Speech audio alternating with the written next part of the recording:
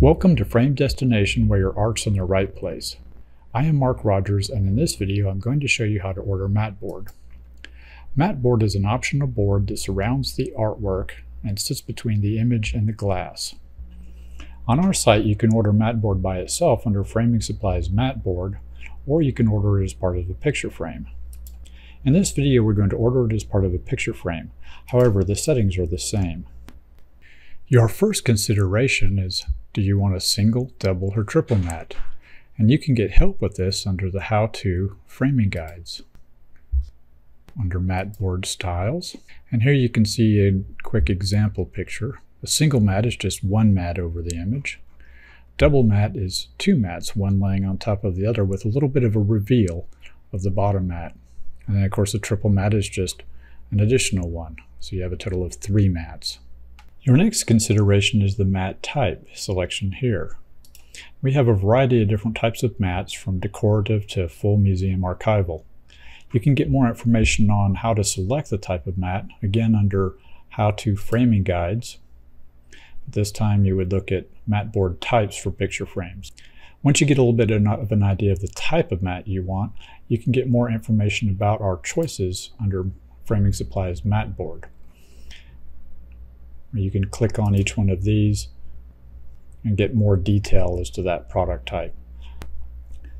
For right now we'll leave single mat selected, and we're going to select a Crescent Select 4-ply as the mat type. The next choice is the color. The Crescent Select 4-ply has the most colors available. And for now we'll go ahead and select this blue mat. Now we can move into the frame and mat sizing options. In the case of a mat, there's actually 2 sizes. There's going to be the artwork size, which is the size of what you're framing, and then there's going to be the frame size, which is the outside dimension of the mat or the inside dimension of the frame. Before you select the size, you want to make sure that you measure your artwork properly. As you can see in this example, the paper is larger than the image. So the artwork size is just the visible part of the image. So that's what you're going to measure, the width and height of that. Once you have your dimensions, you may be able to select it under one of our popular sizes or enter it manually as a custom size. Under our popular sizes, we have over 100 different sizes. And in some cases, we have more than one option for the same artwork size. For instance, these 11x14 options are available to allow for smaller borders or larger borders. If you need to enter in a custom size, just select this, and then you can enter in the size here, including fractions. If you select custom, that gives you the additional opportunity to change the artwork overlap, which is how much the mat is going to actually overlap your image. As you can see in this example, the mat actually covers up the edge of the image. Typically, most off-the-shelf mat boards will actually cover 1/4 inch of the image on each side, which makes the mat window actually a 1/2 inch smaller. And you can see here it shows artwork size of 11x14, but the window 10.5 by 13.5. Our default for most of our mats under 18x24 is actually just 1/8 of an inch. So it's only covering up 1/4 inch of the entire image. If you don't want the mat to cover up any of your image, we have a special option on our website where you can actually enter in a negative overlap, such as 1/2 inch. This causes the mat window to be 1/2 inch larger on each side, causing the entire window to be 1 inch larger than the artwork. You can see here it went from 11 inches to 12 inches for the width. An example of what this looks like can be seen here. This is a case where the image is printed on paper that's larger than the image. You can see here that you can actually see a 1/2 inch border of the paper around the image. Image does not have any border on it, and it's the same size as the paper, and you select a mat window that's larger, then you're going to see whatever's underneath the image, such as a mat board of a particular color or a mounting board. Once you have your mat window opening size set, now you can control how large the borders are. And you can do that in 2 different ways on our website. You can do it one way by entering in the frame size directly, which is the outside dimension of the mat. For instance, if we wanted to make this a square frame, just put in 20 here. The other way that you can control these dimensions is by entering in the borders directly.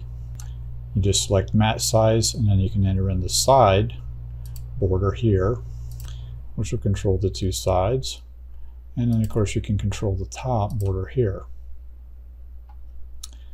Also, if you happen to want to bottom weight the border and make this border a little bit thicker, you can change the bottom weight. For instance, if we put 1 inch here, then it will make that border 1 inch larger. And you can see here it will show the size, total size.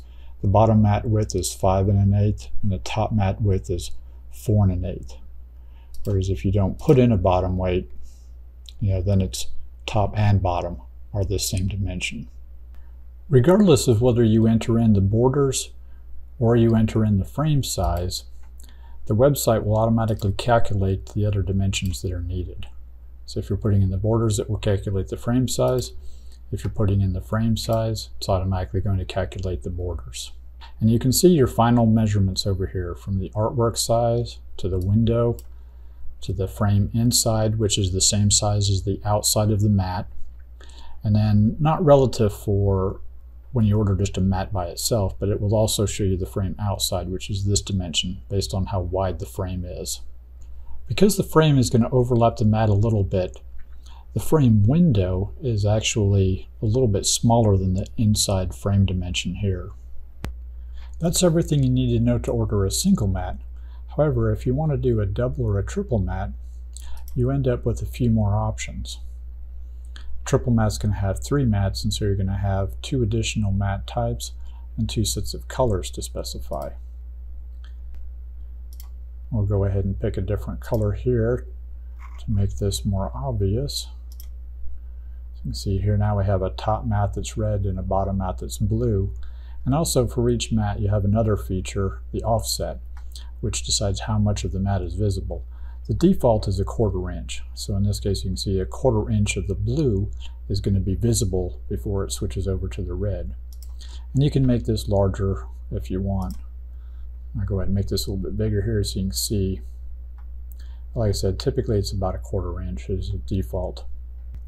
So we'll take this back to single mat now, and I'm going to show you one more special option. In the case of doing a negative overlap, where you want to have a border visible around the image, where the window is actually larger. One of the things that you can do when you're ordering a complete frame is under our advanced options, you can actually add a blank mat. The blank mat is a mat that has no window in it, like a regular mat. And so if you have the mat window is larger than the artwork, and you're going to have this border, you can put the blank mat underneath the regular mat and produce an effect like this, where you can see here between the artwork and the mat, you can see the under mat or solid mat board that was gold in color. Hopefully that's everything you needed to know about mat board. But of course, if you have more questions, feel free to reach out to us on phone, email, or chat. And also check out our website under the how-to. We've got more videos and the framing guides. And we look forward to helping you out.